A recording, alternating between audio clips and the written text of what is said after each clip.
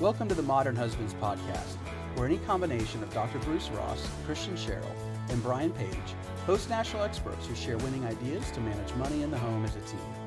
Today we welcome Zach Watson, a Certified Fair Play Facilitator with over 1 million followers on his various social media platforms.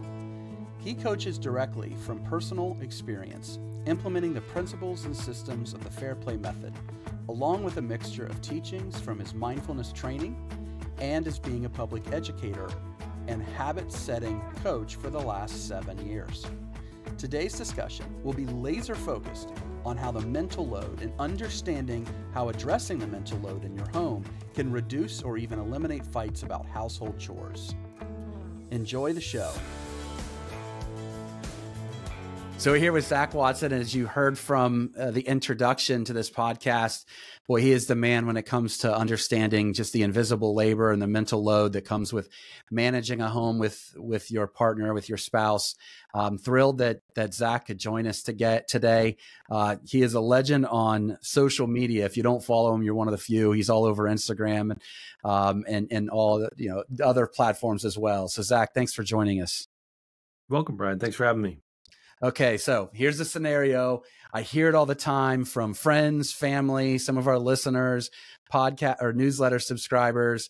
Your wife is, for whatever reason, she does all things in the kitchen. She does the dishes, she sweeps the floor, whatever it may be. And you ask your wife, "Hey, how can I help?" Because you can tell she looks overwhelmed, and she just looks at you and she's like, no, just don't worry about it. Just go sit down. But you can tell she's steaming inside. You don't know how to handle it. What's going on, Zach? Yeah. So I think of the many versions of that same scenario that I've put out in the past couple of years, I think a lot of women are experiencing a mental overload, or as you've probably heard them say before, they are carrying all of the mental load. Yeah. And in a moment like that, they're I'll try to get specific on like a moment that I had when I was still working outside of the home. She's cooking dinner. She's managing our toddler, who was a little bit younger at the time. She's a little stressed out that she didn't get the laundry done that she wanted that day. There's still things on the countertops that are bringing her anxiety, and something just fell on the floor recently, and now she's got little gritties on the bottom of her feet that she doesn't feel good about. When you come in and you're saying, what can I do with that open-ended question? I'm going to bring it back to when I was a math teacher. If I wanted to make a math test hard for my students, I would make it 10 questions, all open response, where they're all word problems. So Taking numbers out of it, figuring out what equation they need, and then putting it together for a cohesive answer. If I want to make a quiz easy, is I make a multiple choice 10 question thing where they just circle 10 of those responses. They can be done with that quiz in 10 seconds. The open response, it's not possible to finish probably at a minimum 10 minutes. So just thinking about that, and like when you're fatigued with even SATs and like doing all those multiple choice questions, the difference in coming up with something on your own versus being able to choose from responses is the difference. So even when I'm writing a new email or something that I want to send out to my subscribers, I'm going to throw it in GPT first to give me like a template, and then I'll edit it to feel like me. Similarly, like we don't want to come up with fresh stuff. Like blank canvas is a dangerous place to have for your mind. But when you're coming to your partner and you're saying, "Hey, I'm seeing that looks like our kid is about to is getting hungry. I'm going to work on getting them a bottle, or I'm going to get them a snack. Looks like that needs to be cleaned up over there. I'm going to do that right after I get them a snack, and I'm happy to take over the cooking once I'm done with those two things, so you can sit down or do whatever you want." That's what's going to happen if you do nothing. You've now just created you've taken an open response question, turned it into multiple choice, and you've told them which circles are going to happen. When you do that, they can do nothing and feel taken care of. And I think a really good example of this. So in America, we have, if we look at most of our licenses, we had to choose whether we're going to be organ donors. So Right. when you go to fill out your first application, you have to check the box actively. You have to check it to say, I want to be an organ donor. However, in other countries, it is a pre-filled checkbox. So it says, choose that you don't want to be an organ donor. So it's like pre-circled for you, and you have to opt out of it actively. The difference, I don't know what the current state is now, but I remember when I first heard this a couple of years ago, is the difference of like in America, like 20% of people are organ donors. In other countries, it's like 80% of them are organ donors because they're literally too lazy to check the box. Because like, oh, this is the standard. This is what people do. It's going to take some active thinking on my part to opt out of that. So similarly, when you present them with options and say, this is what's going to happen, it's going to take them actively thinking, like, for them to choose something else. So you're doing them a favor by doing the thinking for them, telling you how things are going to go. That's how you take the mental load off their plate and how you help them manage the emotional labor of considering what the highest priority is.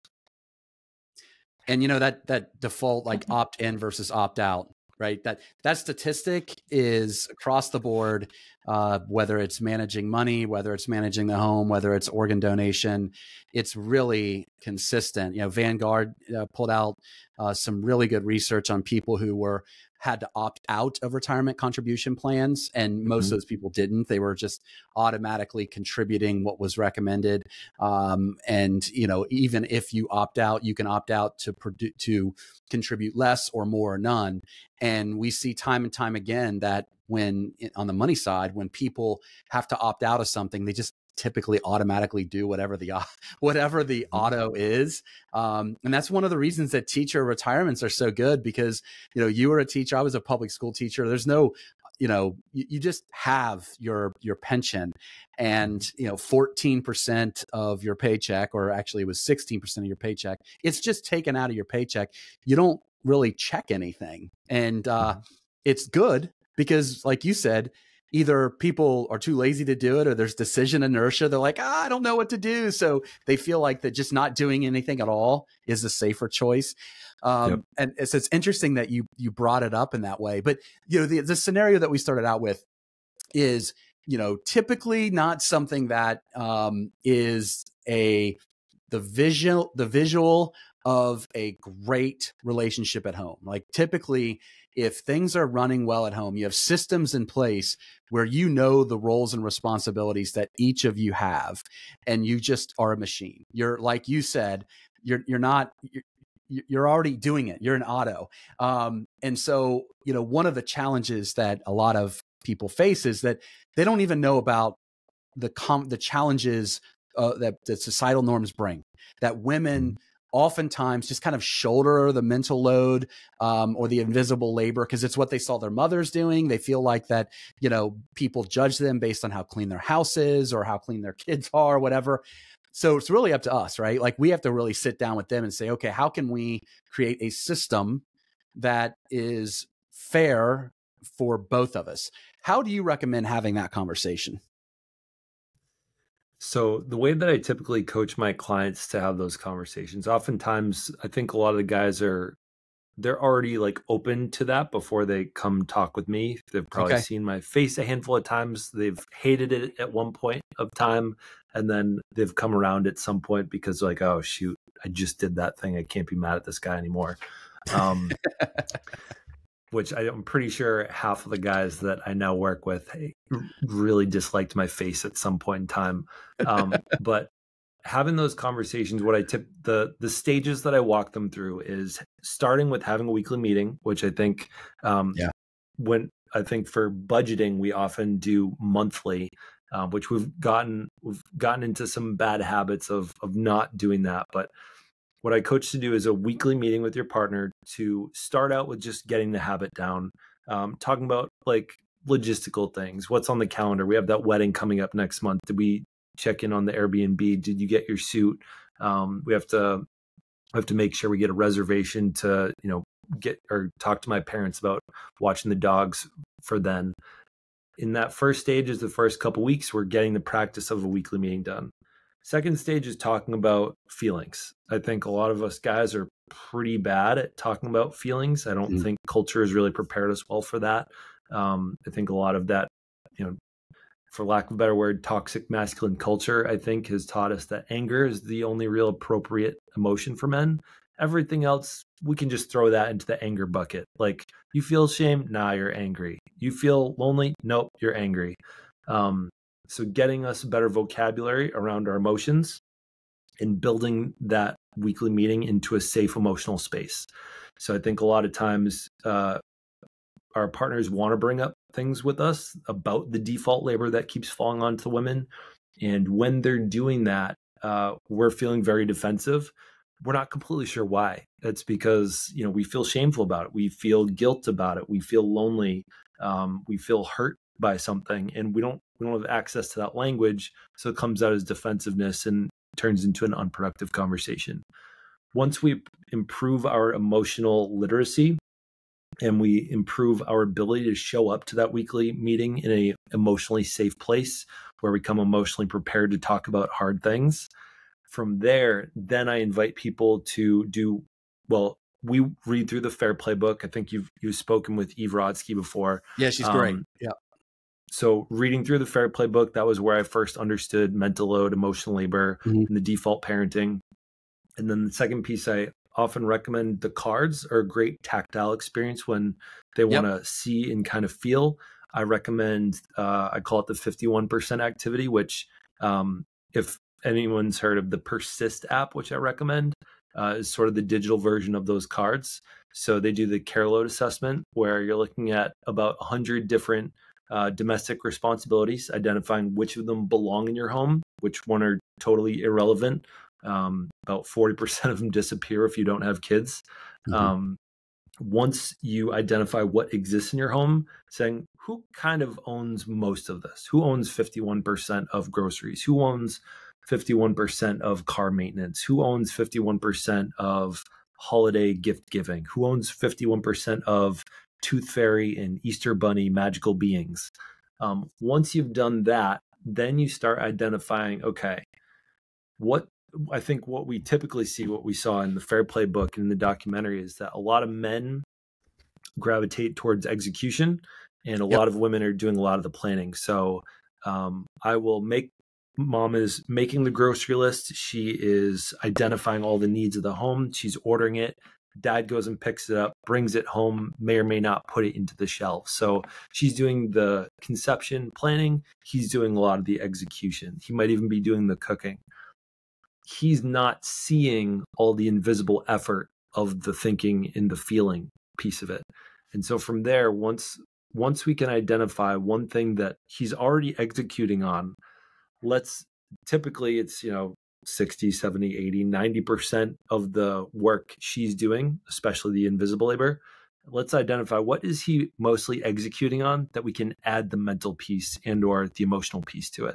So if he's already cooking, let's identify, okay, can he also own groceries? Can he also own meal planning for the week so that the family can be informed? And then I recommend they choose about 1 to 2 things a month. So when we first started the Fair Play method, we chose dishes and cleaning up the kitchen at the end of the night. So I remember I made my first list to Alyssa. I brought it to her. I said, all right, here's about 17 things that I think need to happen on a daily basis in our kitchen for it to be done. Some of these things are like once a week, but most of them are daily. And she laughed at me. She was like, there's no way you're doing all this. This is like, this is nice, honey, but like, what are we doing here? And I was like, okay, I'm asking that you let me fail for 2 weeks. Let me fall on my face and we'll talk about it again in 2 weeks about that's good. How good or bad I did. Like I'm okay getting an F on the report card. I just want you to give me the opportunity to get the F. That's smart. Don't hold my hand through it. Don't give me the A and do the problems for me. So the good news was 2 weeks went by and I said, okay, honey, like I feel like I did pretty good. How did I do? And she had this epiphany like, wow, I've actually we went from every night her asking me to do the dishes, which I was probably already going to do, or it would kill me inside when I would get up off the couch to go do the dishes. And as I was walking there, she'd be like, "Hey, honey, can you do the dishes?" Like, no, Yeah, no, right. I know. I I was hate going to that do feeling. it myself. Yeah. Because you've just taken my autonomy away from wanting to do domestic labor. And like, now I don't feel like I'll even get the conception recognition for doing the chore. Is after those 2 weeks, she said, "Wow, I actually haven't thought about dishes for 2 weeks. That's wild." And so she gave me the space to fail, and I rose to the occasion. And that was the system we created. We identified 2 more things we wanted to add to our list, which was she really wanted to make sure that if there's any gunk left over in the sink, that gets thrown in the trash. And she really wanted me to give a quick, he was like, the Dawn dish spray and a quick rub down of the sink for 15 seconds or something. Those are the only 2 items she wanted to add to the list. I've owned dishes and cleaning up the kitchen ever since. Some months I might go down to like an 80% job. Like I know that I can slip on the standard of like wiping down the surfaces, but for the most part, I've been very consistent. And if she feels like things are getting out of control, or like I'm really doing a bad job at my job, she has that weekly meeting to talk about it. She can say, "Hey, I feel like you've been kind of slacking in there," rather than what happens in most homes is the resentment builds up, and then it takes, she cleans up the sink and leaves a spoon and I leave a spoon in there, and she explodes on me because she's Right. like, you've been slipping all this time and I've been holding you up. But when you have that emotionally safe space to bring those things up, those resentful big arguments don't happen. As a Modern Husbands podcast listener, you recognize the importance of evidence-based advice from leading national experts for your marriage. That's why we know you will love our marriage toolkit. Nearly 50 national experts came together to provide bite-sized advice to manage the toughest topics couples face in managing money in the home as a team. Go to modernhusbands.com for your free preview of our marriage toolkit to start, strengthen, or rebuild your marriage. Once again, that's modernhusbands.com to sign up for your free preview of our marriage toolkit. Now back to the show. But there are 2 key takeaways from that I want to reinforce. The first is, if you haven't listened to our past podcast episode with Eve Rodsky, please do. She wrote Fair Play. She's the one who devised the Fair Play cards. And I'm glad, Zach, that you brought that up, that if you are a couple who, really wants to try to reassess where you are and make sure that the things at home are running smoothly and there's not any, there aren't any arguments or fights around just home management, that's a great place to start. Because like you said, there's a system, that the cards are something tactile. But I think what's most important with that is there's ownership. You don't have to constantly communicate to get the stuff done at home. And I have 3 kids. I don't have time to do that. My wife doesn't have time to do that. We would rather spend our time communicating on things that we enjoy to talk about rather than what should I go pick up at the grocery. But the other thing that is, I really want our listeners to latch on to that you just said, was that you just simply told your wife, give me 2 weeks, let me pass or fail. Because ultimately what happens is, and this happened with me, is that any human being, I don't care if it's a man or a woman, but if they've been doing a certain task for a long period of time and they have an acceptable standard of care, of course they're going to be looking over your shoulder. Of course they're going to be saying, why don't you try it this way? Why don't you try it that way? Like, because deep down inside they want to get you to the point where they feel happy with the end product, but they also have been doing it for a while. So like, maybe I can save them time. And nobody likes to be micromanaged. I don't care if it's at work or at home. And just to have, like you said, the autonomy to say, look, I own dishes. I own cleaning the kitchen. Just let me do it. That in itself, that will greatly reduce the bickering, the resentment, the frustrations, and it will streamline the work that you need to do at home without all this excess communication that's required. So what is it? Let's say that you are listening to the podcast and your partner does most of the work at home, and you know that's not right. You want to do more at home. What do you think is a better strategy, like to jump all in 2 feet into the pool at once, or with the fair play cards, identify 2 or 3 things at a time that you'll now take on and then work from there? I think that the problem that comes with the jumping 2 feet at a time is that there's like almost a culture shock that happens around the home, as well as it reminds me almost of like when people go to have like an organ transplant or like a surgery and the body rejects the part. As I think that if I were to tell Alyssa, so when let's see, about a year ago, we went into daycare, and she had done some of the research. She had chosen the place. She had done the original tour.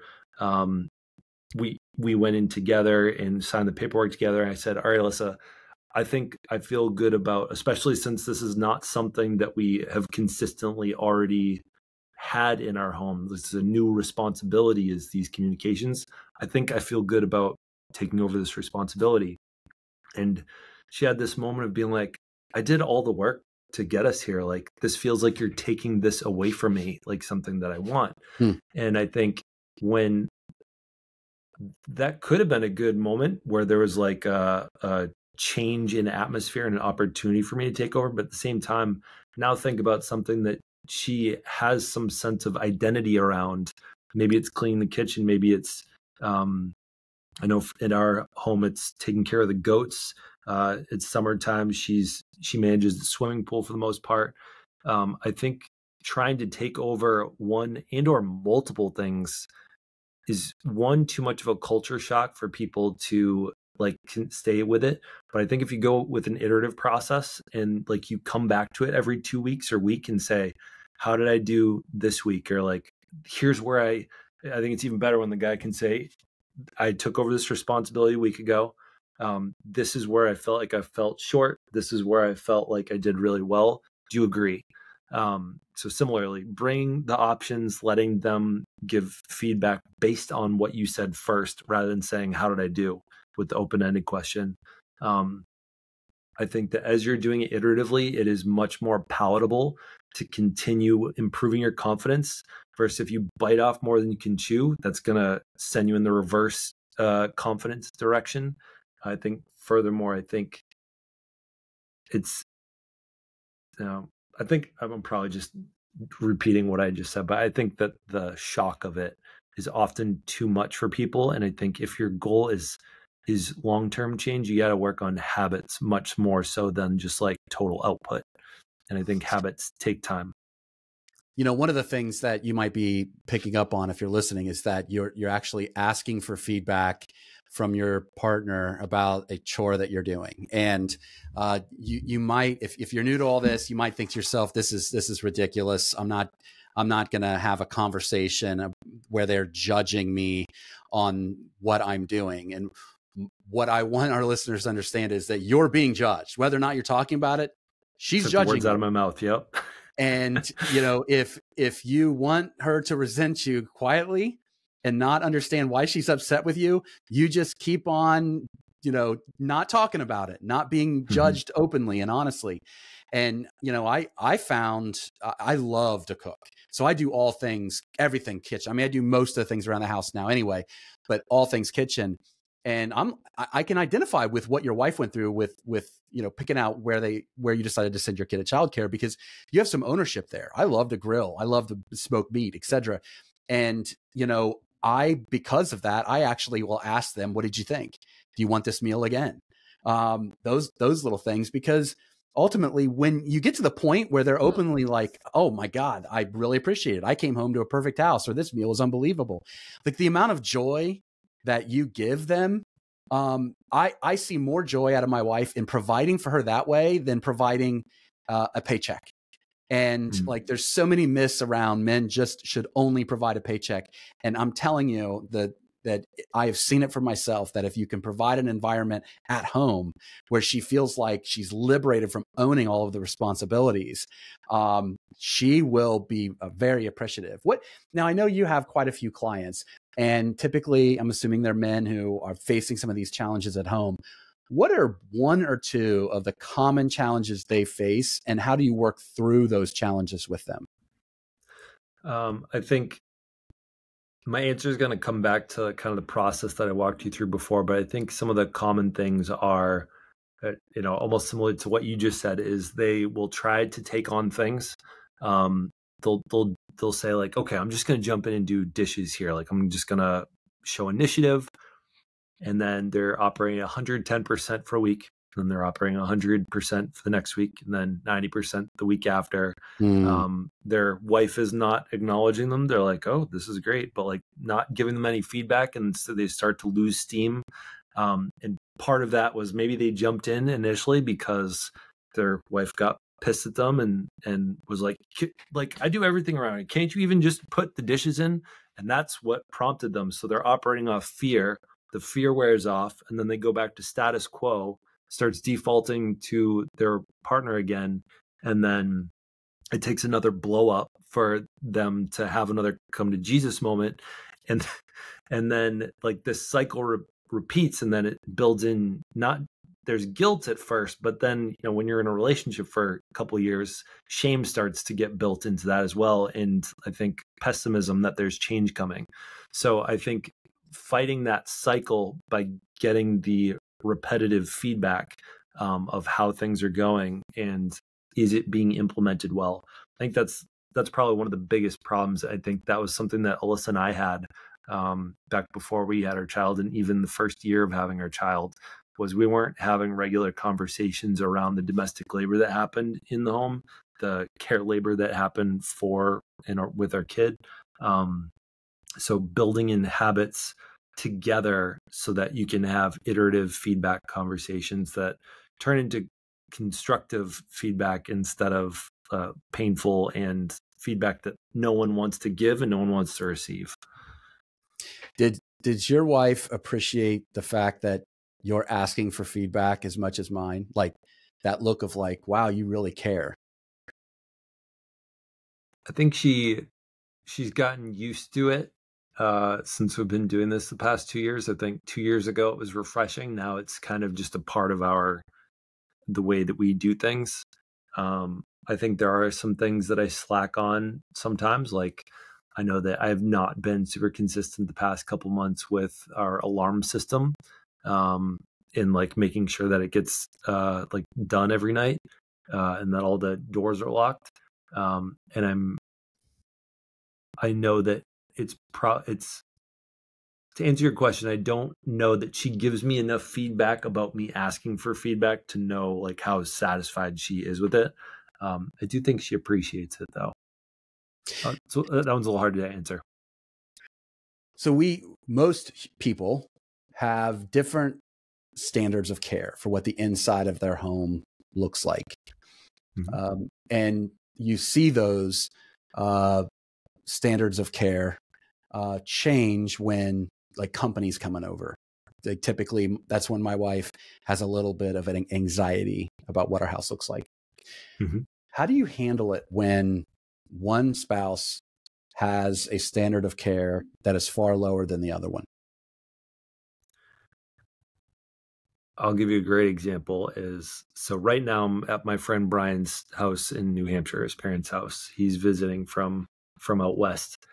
He visited last September, a little under a year ago. And I remember Alyssa had higher standards for how things were going to be when he arrived. It was about an hour. I think we got the ETA. He was going to get there in 45 minutes.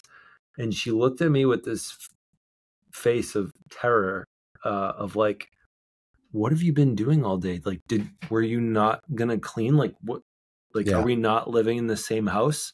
This is a disaster. And we had a really painfully angry, upset 45 minutes until he got there. We kind of resolved things, saying, she's like, if this is going to be the experience of how the house gets cleaned before company gets here, we're not having company. And you're the extrovert that wants the people over. So that's just a natural consequence of you not doing your share. And what I think I did a really good job of learning from that. So we had our meetings coming up to Thanksgiving. We were hosting for the first time. We just moved into this house, really excited. And I said, okay, Alyssa, I'm not willing to be gritting my teeth behind a fake smile as people get into Thanksgiving because we've just been screaming at each other the previous couple hours. Let's talk very in depth about like what your standards are, and like let me kind of have feedback on what I think is a priority and not a priority. For 3 weeks prior to Thanksgiving, we nailed down the minimum standard of care for communication about food with what family members. Was it going to be group text? Was it going to be an individual text? Was she going to manage it? Was I going to manage it? If it was my side of the family, how do we want to manage that? Down to, what does a good dusting job look like on the floorboards? And we made the 8 days before Thanksgiving, we took an hour and a half, walked around our house, made an exhaustive list of all of her requests for cleanliness. I took another 30 minutes to adjust the priority and day on which they should be done. So this should probably be done Saturday because like it's not going to get that dirty in the next 5 days before Thanksgiving.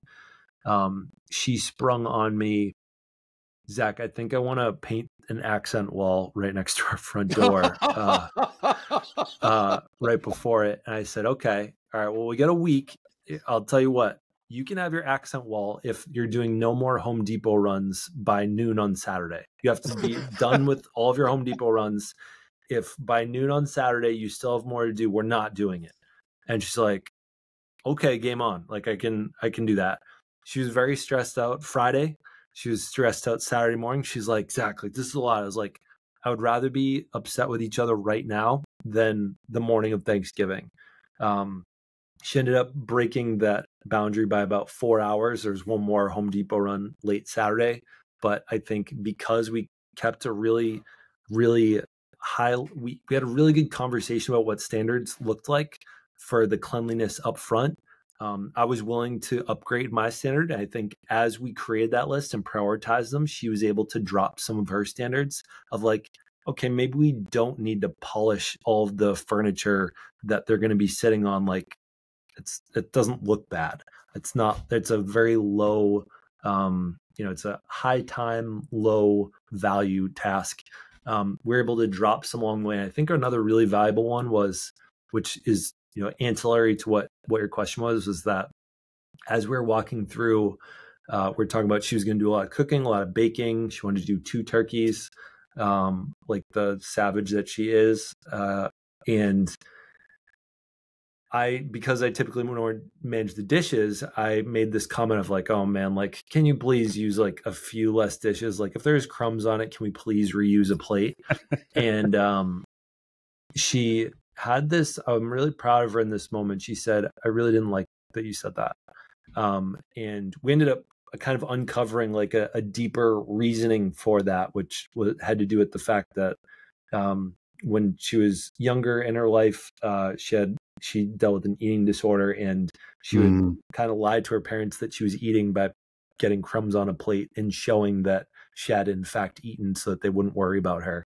But if we figured that out like 3 weeks later, like, cause it was like, we weren't able to identify it. But what was really important was I identified in that walkthrough, okay, morning of Thanksgiving, let's not make comments about how many dishes there are, just deal with it.